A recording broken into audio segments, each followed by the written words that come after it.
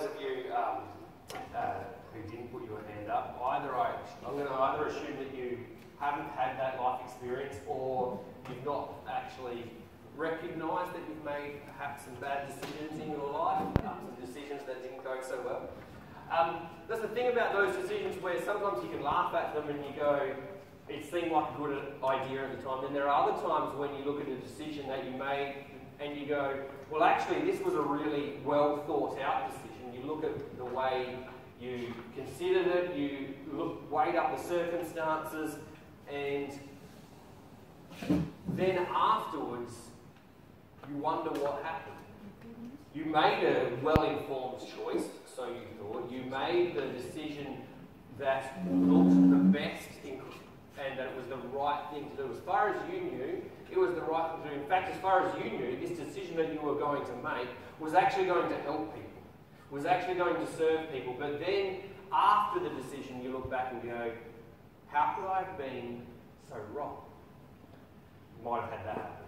There are other decisions that we make, though, where we don't actually know what could have turned out better, or we don't know what could have turned out worse. We don't know sometimes what could have happened, those sliding doors kind of moments. I've had that happen in my life where I keep on trying to learn, I keep on trying to grow, I keep on trying to learn to be a better husband, a better father, a better pastor. But still I make decisions where even with all the learning I try and make, they don't quite turn out as well as what we hope. Just a few examples that might have happened or that you might know of someone that this has happened to.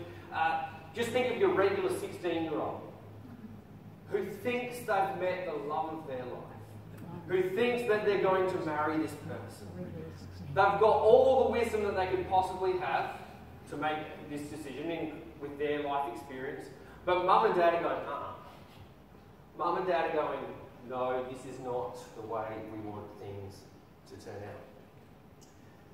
We've had job opportunities, some of us, where we've gone and taken what appears to be the perfect job, and then we start the supposed perfect job, and we get to our first day of work and we realise that the culture at work is just absolutely terrible. We're like, okay, the pay's nice, but I'm not sure if they could pay me enough to be here.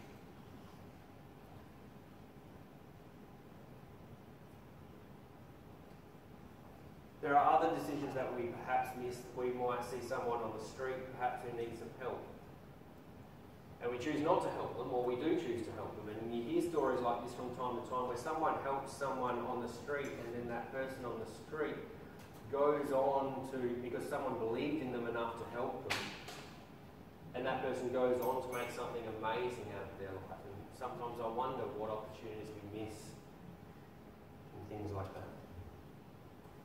Here's a situation that I'm going to assume that none of you have had to deal with.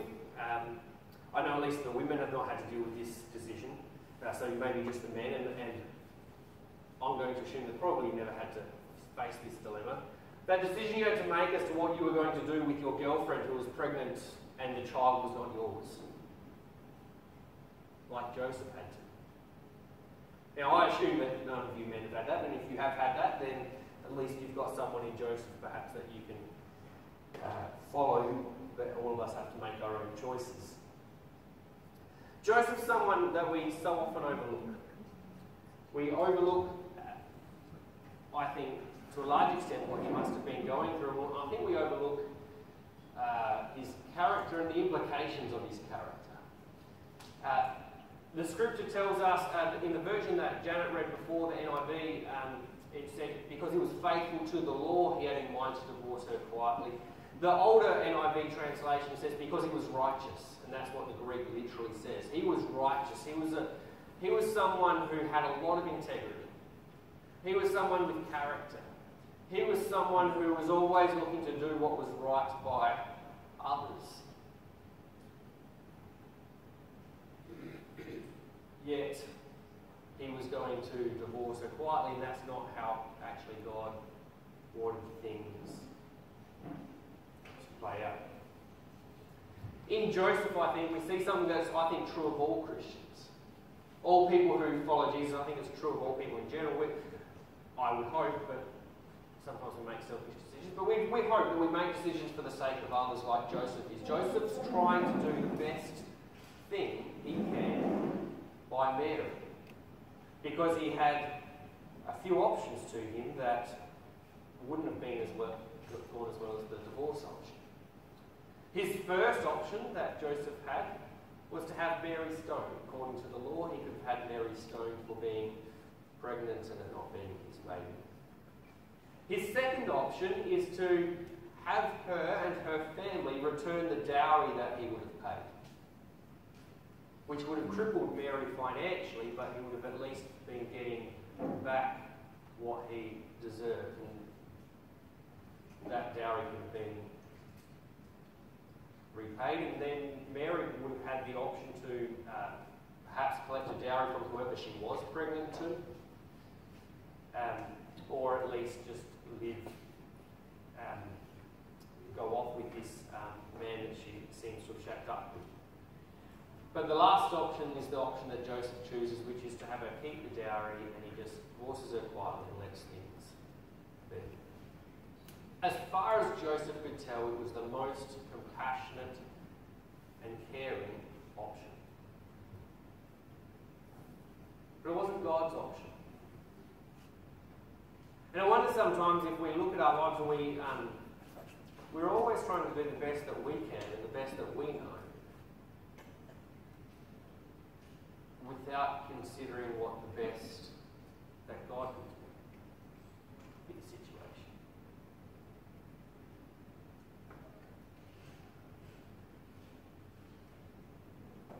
And in the Christmas truth of Jesus and Mary and Joseph taking God's instruction to take Mary home as his wife,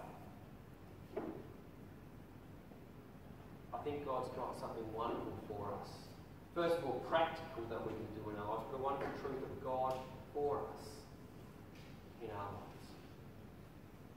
The option that God asks Joseph to take is the option of walking into the mess, of walking into the trouble and embracing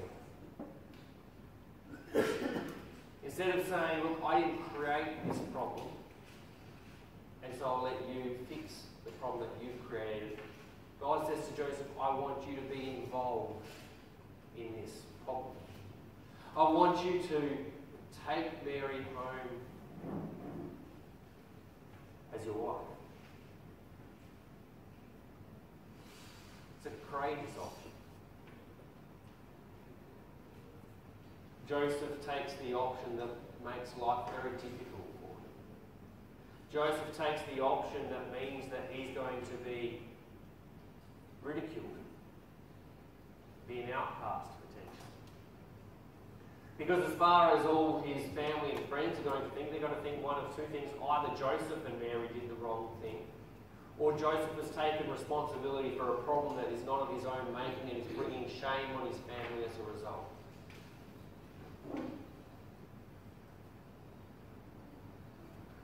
And we know from other passages in the Gospels that the family was spoken about. The joke was made, oh, Jesus, the carpenter's son. Yeah, right.